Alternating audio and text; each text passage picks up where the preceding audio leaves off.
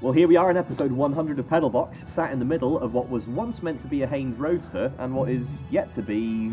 we don't really know what yet. Yeah, and middle is definitely the right word, because while it's been 4 years, and as Chris said, 100 episodes, we still have quite a distance to go before we get to the end.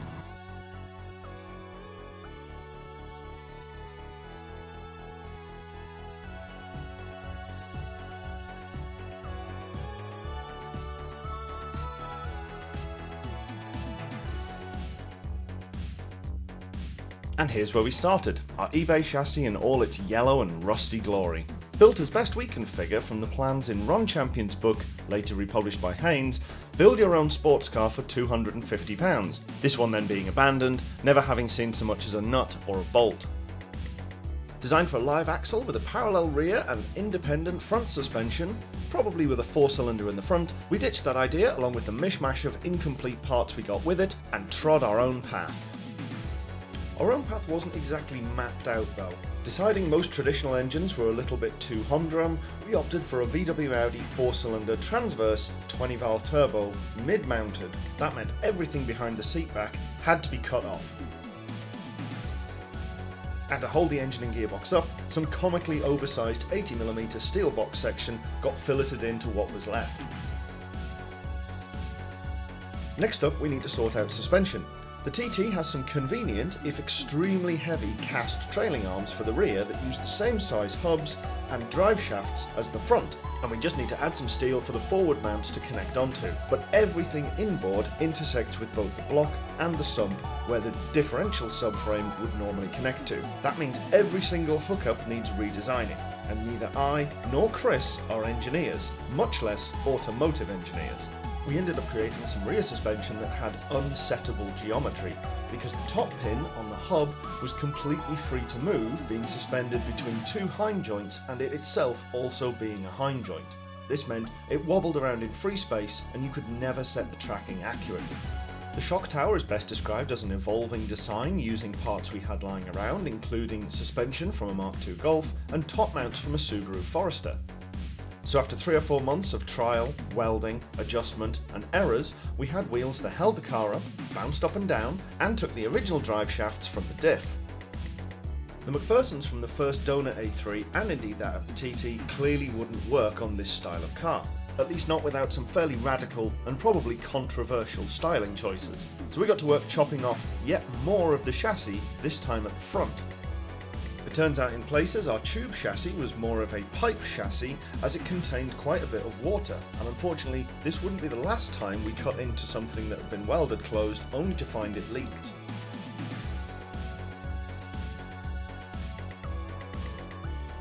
After that, we set about hacking together a new frame for the bottom of the car that would take the standard A3 lower arm, which would allow us to use the A3 hubs as well, and in place of the shock absorber, fashioned a small round peg that was the same diameter to put in its place that we could attach the top end of a custom upper arm to create some more traditional, independent front suspension. Then came the culmination of the first 12 months' work on the project, bolting all of the parts on we'd had individually attached all at once to make sure that everything did actually fit together properly, and we could, roughly speaking, count on it to work. In classic Haynes fashion, reassembly is just the reverse of disassembly, although we'd never fully disassembled the car to this state, so perhaps that was oversimplifying it a touch.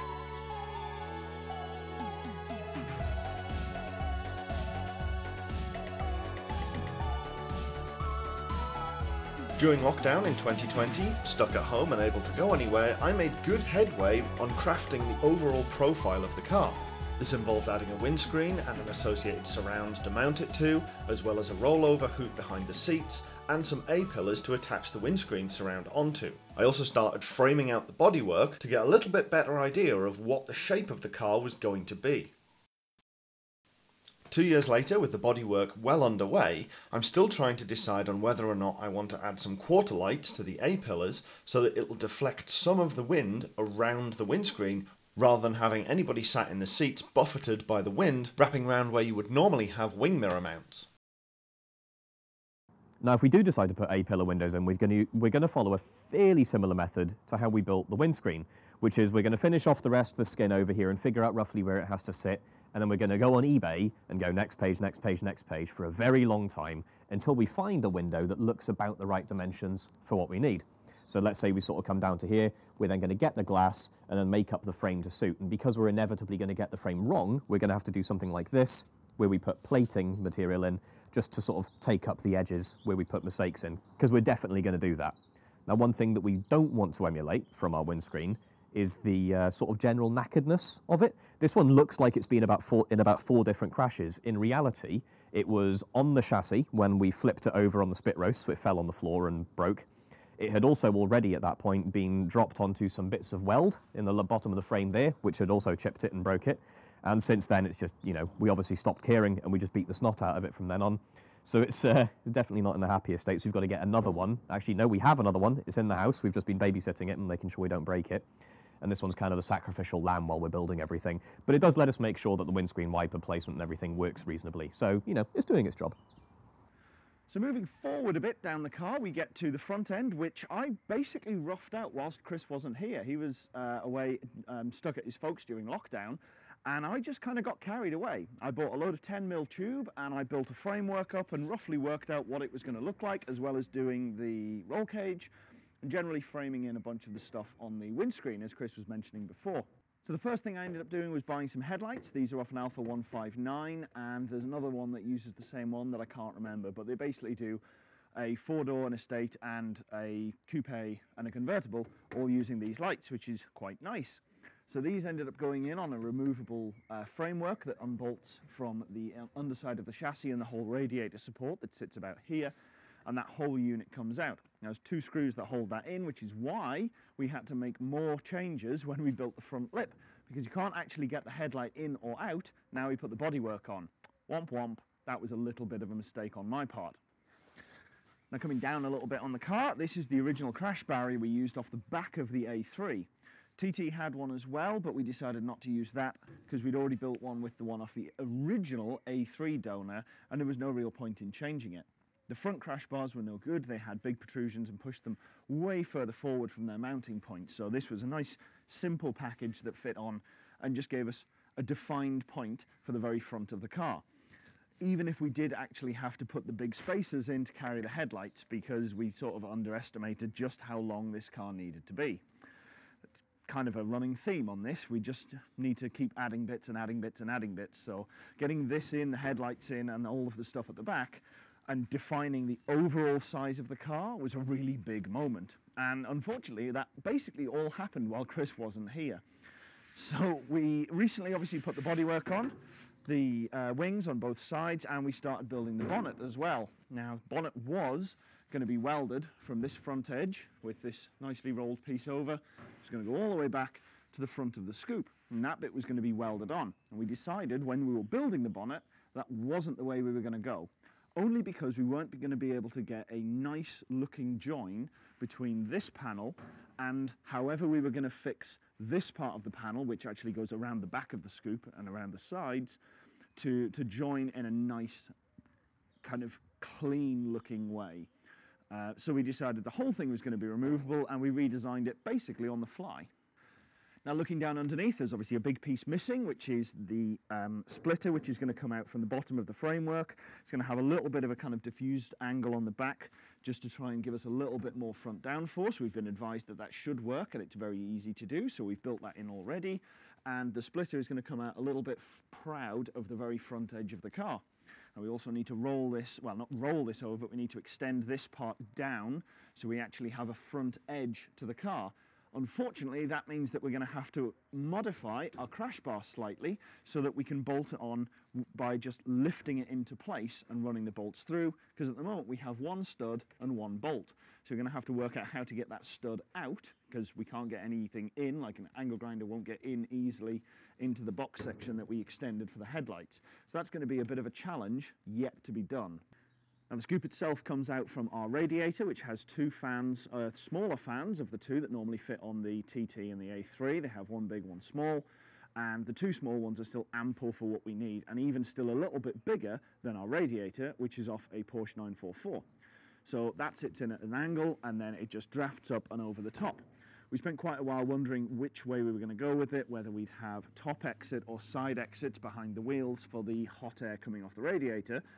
And we didn't really know how much of it was going to be sucked into the intercooler sections, which Chris will show you in a minute. But we eventually ended up with, it's going to be much easier, given all of the other stuff underneath the bonnet, to just have it ducting straight out over the top and just blowing around. So I'll just show you what's actually underneath the bonnet.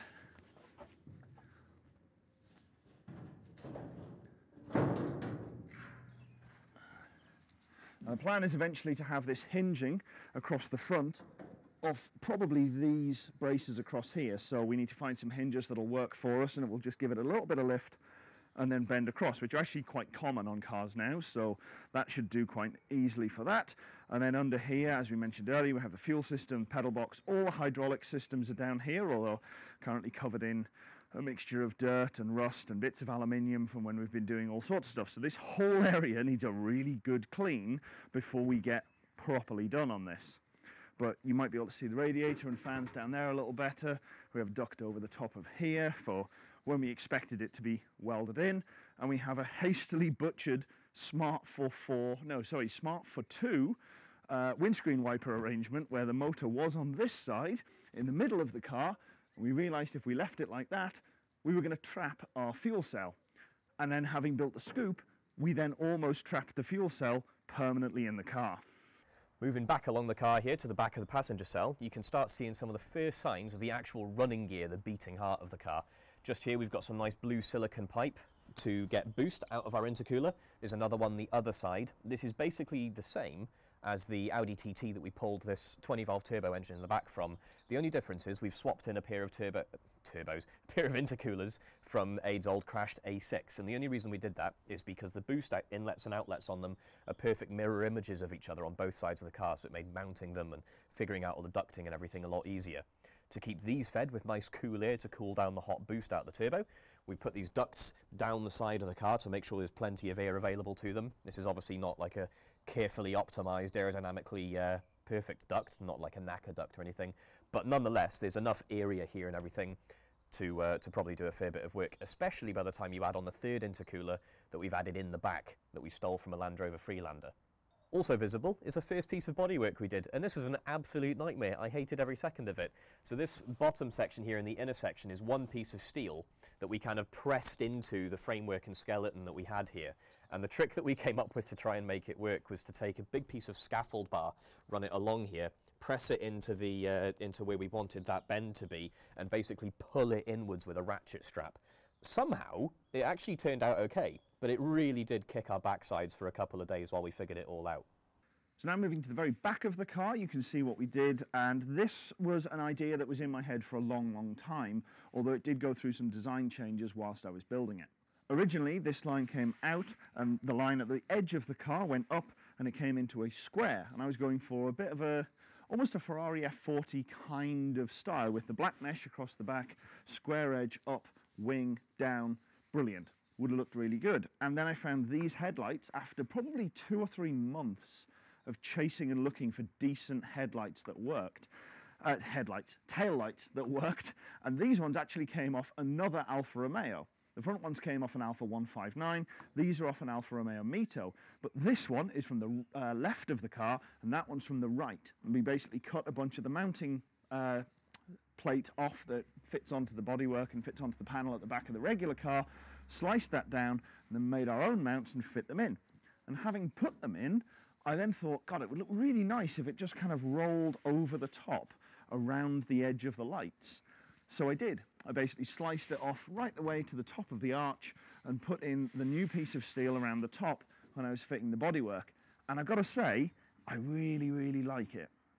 Other difficult bits to get have been connectors for this mini rear light. So this is fog light and reversing lights from a, I think, roughly 2012 Mini 1, and that wasn't that hard to find. I eventually found one on eBay, but I haven't been able to find a connector for it, so I still need to find one of the Minis in the scrapyard and pull the connector off. And then obviously our back box, which we've done fairly significant modification to at this point, from a Subaru or Toyota, BRZ or GT86, depending on your flavour of manufacturer. But this should give us enough silencing. This is apparently quite over-silenced on the original car.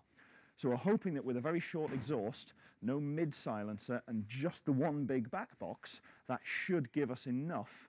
And if it's too quiet and we want a little bit more noise, we'd always make a custom one later. I'm not entirely sure if I'm keeping these tips on. Let us know in the comments what you think, whether or not we should keep these oversized tips or go down to the smaller inner size pipe or put something a little bit less big on the end. But one way or another, we'll decide on that later on. Now moving further back again, give you a bit more of an overview of the engine that we've obviously not quite seen yet. We've seen some of the boost system further forward, but this is where all the magic happens. This is a 20-valve turbo BAM code engine out of a Gen 1 Audi TT. Makes about 225 horsepower when it's not full of random bits of aluminium dropped into parts of it. And it's a nice little lump. The only downside of it that I can think of is an iron block, so it is relatively heavy, but I think we've got more than enough power here to push through that weight disadvantage. So we've got the turbo sitting on the back of it, feeding boost to our rear-mounted intercooler from the Freelander that I mentioned earlier.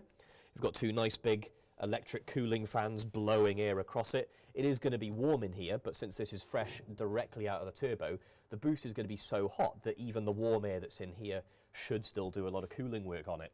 We then run the boost all the way forward into those two side-mounted intercoolers, and then it eventually comes back in the front, tucked away under a nice little aluminium heat shield here. We've got the exhaust, the turbo, and the full custom exhaust pipework system that we've had made up. And I said it again. That we made and had welded, had professionally welded, yeah. Yeah. Yeah.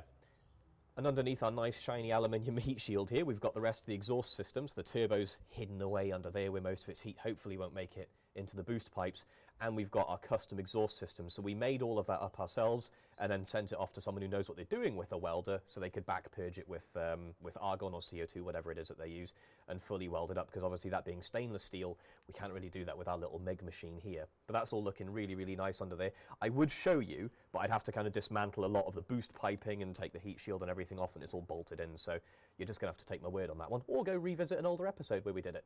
And just bringing our attention up a little bit, I got to say, I really, really love this engine bay cover. We've even done the very luxurious feature of adding a gas ram to it so that we don't have to deal with, props or anything to hold it up. So that closes really nicely, just like that. And also just to cover up to fill up rather, some of the gaps between this, because obviously we didn't get the sizing exactly right. Ada's basically used the welder as a 3D printer and has built a lip off of this entire rear panel to take up all that gap. If you look at the other side, which I think Ada will probably cut to in a second, you can see there's obviously quite a large gap there that we've had to seal up. But this side's looking really, really nice, and I think we can mirror that both sides quite easily. And for quite a long time, the middle section of the car, the cockpit, was the most complete looking part because it had a lot of its services installed. Handbrake is in, the gear stick is in, although it doesn't have its gear cables yet to run into the gearbox. They only go this far. They're missing better part 2.5 meters of their reach. We also have the fuse box in, the wiring is in and has been thinned down. That was a mammoth job, and that took us probably the better part of a month just to trim the wiring loom down so that we got rid of things like the air conditioning system, the airbag system, because we have no airbags and we have no air conditioning. Although this will have a heater, it will be running on an external circuit running off the main battery supply rather than running through the fuse box. It will have its own fuses in as well, so we don't want to integrate it into this because it was easier to just rip all that out. There's all kinds of LEDs for vents and who knows what coming out of that.